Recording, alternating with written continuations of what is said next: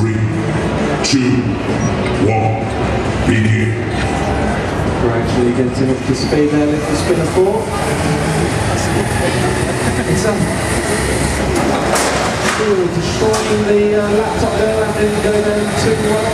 I'll have to take that back to Dell and see if they can, because that's under warranty. It's not more high speed, and there goes whatever that was. The computer case there. And the tablet computer, not a fat loss left of that. Incredibly destructive machine. The whole thing, so it's very difficult to fight it in battle. As soon as it's up to speed, there's no way of stopping it. Something has to slow this down.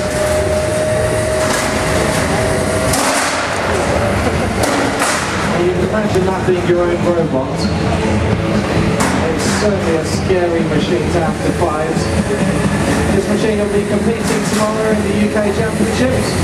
Came 4th last year. That's a very impressive display. And there we go, the bits of debris. Oh, that's a big hit. I think, has that killed it? No, it's still going. Amazingly, this machine just keeps giving hit after hit.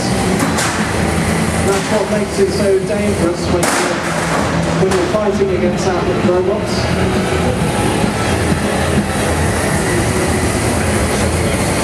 It's good you're getting faster.